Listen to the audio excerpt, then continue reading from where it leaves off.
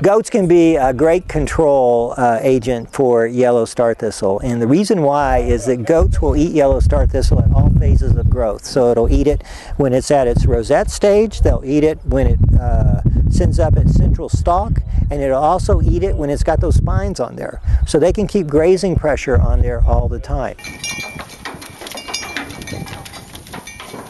They would prefer eating a broadleaf plant over a grass plant. So in some cases, a yellow star thistle, we might classify as like a forb, for example. And so there's several different kinds of forbs that will be kind of broadleafed in your pasture. They will tend to go after brush. We turned goats out where there was irrigated pasture, dry grass, and there were also blackberries. And so what they did is they all went after the blackberries first. So they prefer browse plants before they're going to actually hit grass plants.